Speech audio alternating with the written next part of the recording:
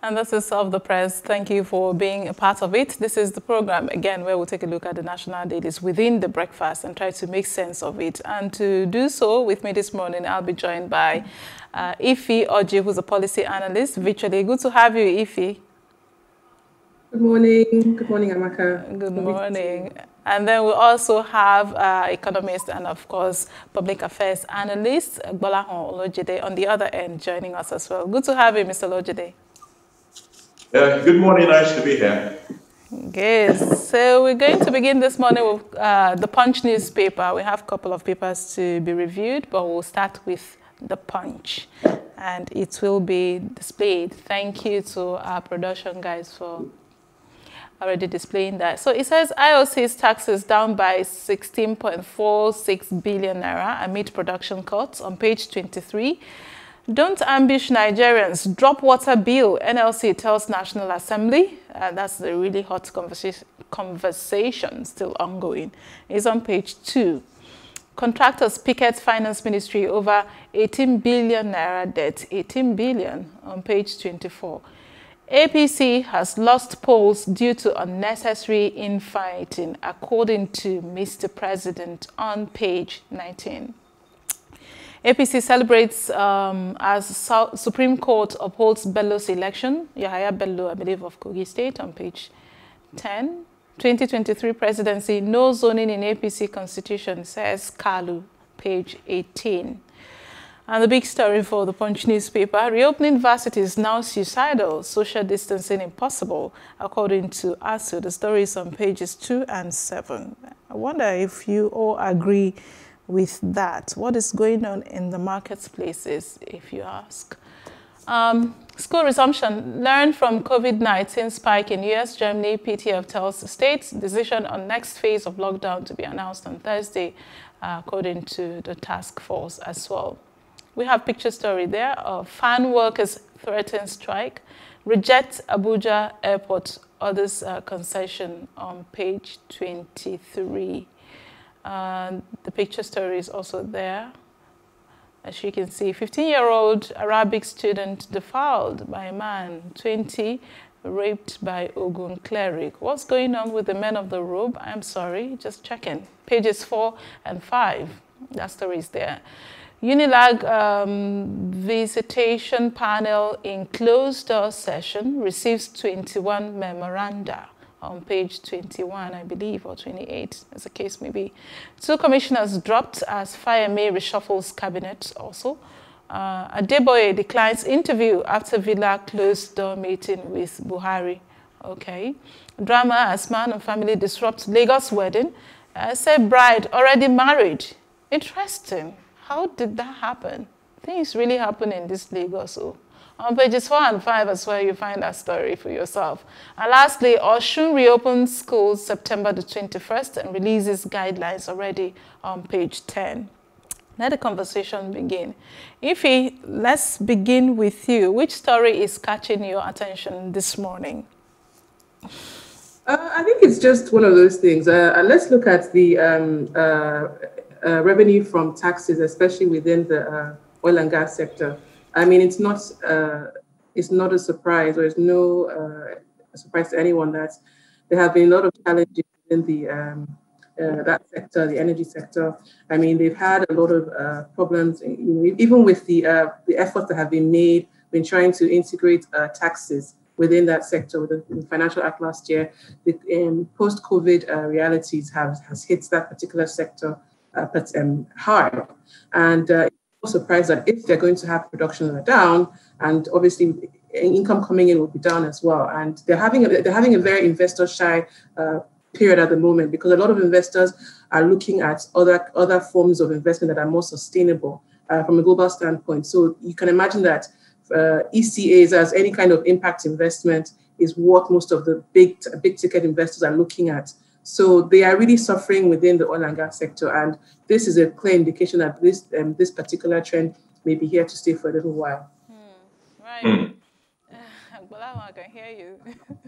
All right, let's continue with you. What's your thoughts on any of the item on the Punch newspaper? I'll talk about the water bill.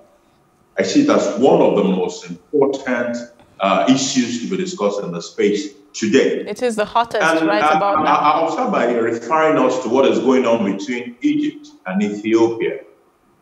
Ethiopia is building a dam on the Nile. Right. And because of the implication, because of the water implication of that dam, Egypt said it is prepared to go to war with Ethiopia. That is to drive home the severity of issues of water. Water remains one of the most important resources of a nation, and it has to be properly managed. So whatever is going on with the water bill should be of interest to every Nigerian. The discussion must be open up to all stakeholders. We must have open sessions to discuss anything called water bill so that we understand exactly what is going on about that bill. It's not something that you want to pass behind the door at all. Discussion must be robust. Look at it. There is a desertification. The Chad has dried up. There are migration issues from the Sahel, from the northeast part of Nigeria, downwards because of water issues. Right. There are header farmer problems because of water issues. There is even hopeless digging of boreholes in places like Lagos and most part of Nigeria. All these are pointers toward the fact that we actually need a water management policy, a robust one. But it mustn't be something that is smuggled through the back door. We must have very serious and robust discussion to agree on a bill about water that will move us forward. Otherwise, we're going to be in serious crisis with the water bill. Yeah, I mean, well, I agree with you. We had, I think, 3 people having a conversation this morning around water bill and say, you know, it's about the hottest conversation now in Nigeria that we must be having. No one should just sleep over it. It's important that we talk about it and know where this is headed and what's the motivation. I mean, the biggest questions that Nigerians are also asking is, what's the motivation and why are we doing this? What does anyone stand to gain, actually? So thank you so very much for that intervention. We will still be on the Punch newspaper, and I'll still stay on you, Gbolanho. I'm wondering if there's other conversation you want us to take up before we go to IFI, and in the interest of time, we just might be running through the papers very, very quickly this morning. About NEC, I think there's something about NEC, okay? No, it's not in the point. No, not on. We can talk about the resumption of schools, universities. Well, I went to university for my first degree in Nigeria. And even way back, I left university in 1991. Even in 1991, squatters were more than roommates. Whoa. And as of 1991, people were already having classes in the stadium. My university had a stadium. So you look at all those year 1 classes that were big, and they had to take them to the stadium. So we have a problem with spacing in those universities, in the residences as well as in the classroom. So these are things we must pay attention to before we start opening these universities. Otherwise, we're going to be in trouble. Having said that, schools have resumed in Wuhan. I hope we all remember Wuhan. That's where it all started. So if schools have resumed in Wuhan, it's a challenge to all of us to know that it is not whether schools should resume. It's a matter of when should they resume, what should we need to put in place to make them resume. Very important.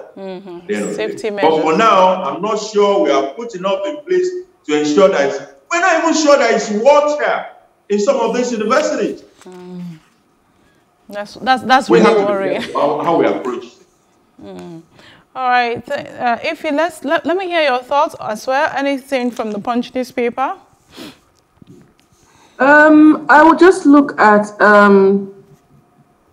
I mean, we've covered basically the idea of the production cost and the fact that taxes are down and revenue is down. But just to add to what Mr. Bolaho has said, I think he raises a very good point.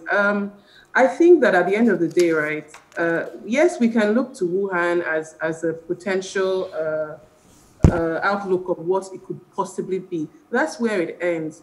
Wuhan took deliberate action regarding quelling any issue that they were going to have with COVID. There were deliberate action, actionable targets that they met.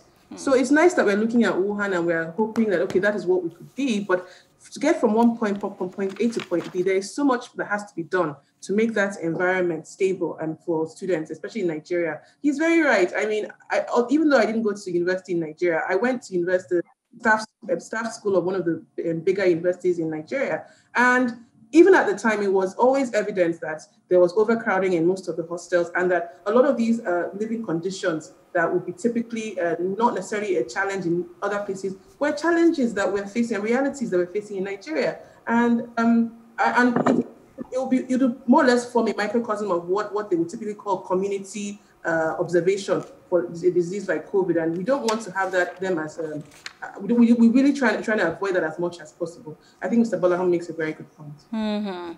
All right, we will take our attention away from the Punch newspaper and turn it to the Nation newspaper in the interest of time, like I said earlier. And it says, extension of public works jobs likely, says Keyamo. That story is on page 5, I believe. Yeah, page 5 of the Nation newspaper. And then aviation workers protest planned airport concession. 5 commissioners reassigned in Ekiti. LASSO students to resume in batches. Maybe that will solve the problem. I don't know. COVID-19 cases dropping due to low testing, says Presidential Task Force, and states fail to collect minimum samples. Federal government warns against hasty schools reopening. That story is on the front page and is continued somewhere there in the Nation newspaper. We also have why Senate is tracing 18 billion naira NLNG dividends. And budget 2021 deficit likely to be 5 trillion naira. Some information there. And then we have the breakdown of dividends of 2020, 2000 to 2014, I believe.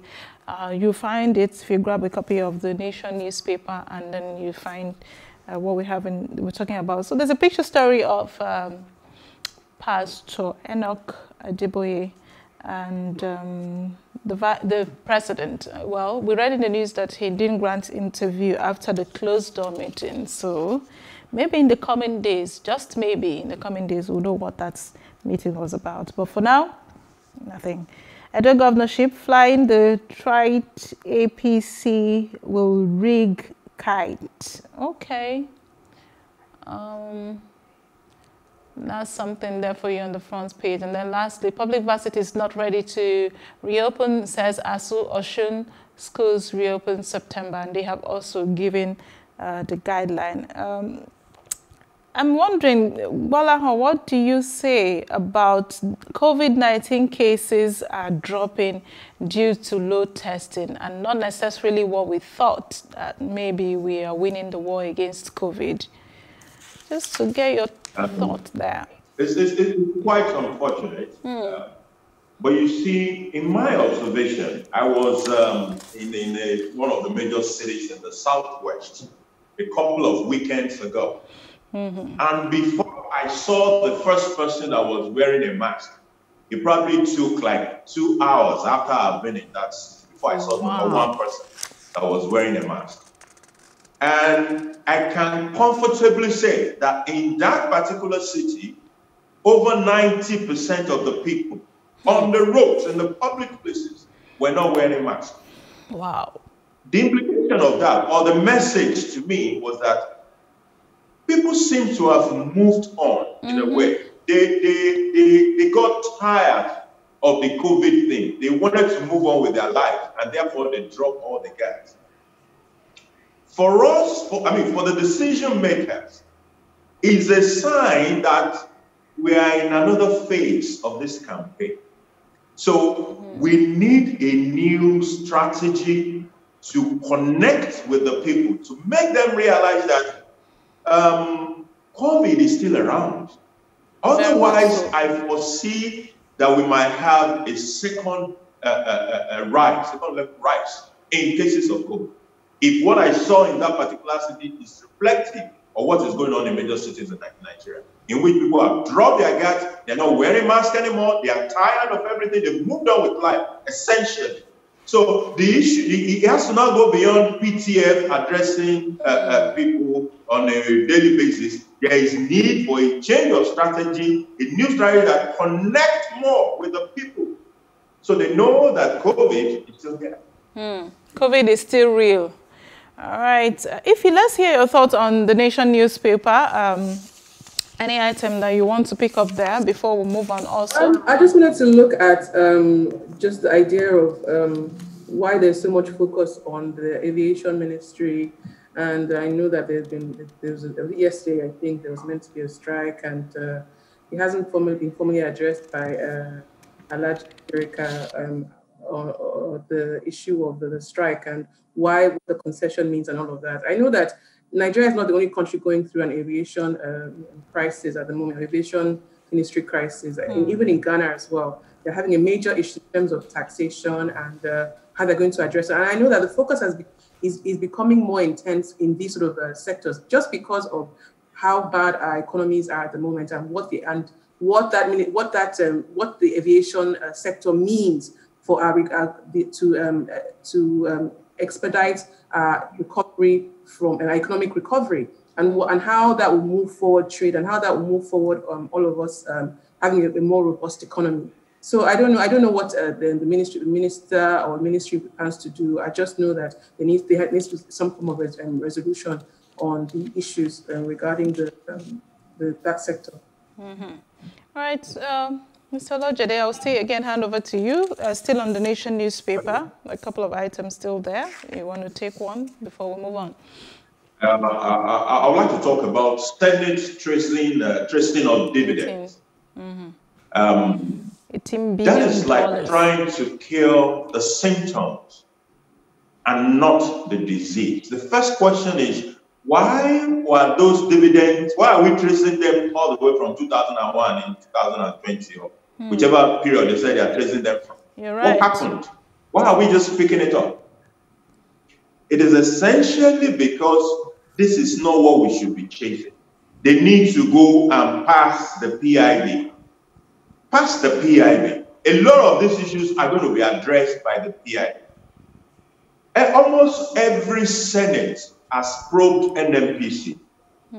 NMPC is not remitting what is supposed to get into the consolidated revenue account of the government. Okay, they are not remitting it. And so what? So what have you been able to do since every Senate probes this NMPC? The reason that lacuna was there resides in the law and the act that set up the NMPC. So unless we fix the act, because the act says NMPC can spend money for his own operations and then remit the balance to him. So why are you asking NMPC why it is spending money when the law says it can spend it and give you the change? So rather than chasing the symptoms, the Senate should go and cure the illness itself. Right. Go and pass the PIB and stop chasing shadows. Good. All right, let's move away from that. I like the way you put it. That's why I'm laughing. We're going to take the Guardian newspaper now. I can see that time is not even on our side this morning. I can't explain why. We'll take the Guardian newspaper, and it says, debate rages as governments eye excess digital profits. That's on the front page there. School resumption raises fresh concerns. MNDs claim 5.75 trillion tax payment since 2001. Sector decries impacts of 39 taxes and levies. Excess profit already taxed, says FIRS, and upward review will turn off investors, economists insist. I'm wondering if we still have really investors interested with all that is going on in terms of insecurity in our country. And we have a picture story there of, I think that's Gowon. The picture, it's hard for me to say who's the next person. I apologize. Anyways, there's a picture story there. And the Supreme Court dismisses PDP and Wada's appeal, returns Bello as Kogi State Governor. That story is on page 3. And the PTF rolls out COVID-19 protocols for airline passengers. Aviation workers and LLC protest against planned concession of airports. That story is on page 4. And then we have the COVID update. Again, just to let you know, Nigeria, it's now 54,008. I don't know how many more people believe those figures anyways, but yeah, that's what it is. And then 41,638 recovered, and 1,013 people have died from COVID-19. Let me see, is there one item you want to take a look at on the Guardian newspaper? I'm wondering if Well, I'm just going to...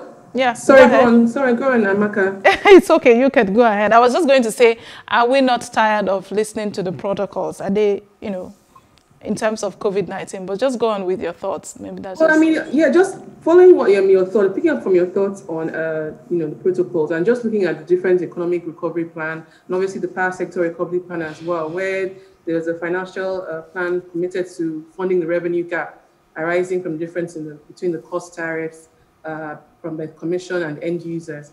And I think we've talked about the power sector a lot, and I know that this is a big step from them. If what they are purporting to do actually becomes reality, at the end of the day, that's always the main issue. There's a huge gap or chasm between what they're able to, what the different companies, the discos, the transcos, were all producing versus what the end user was receiving, and also from a tariff point of view that made sense or made it commercially viable for the different entity.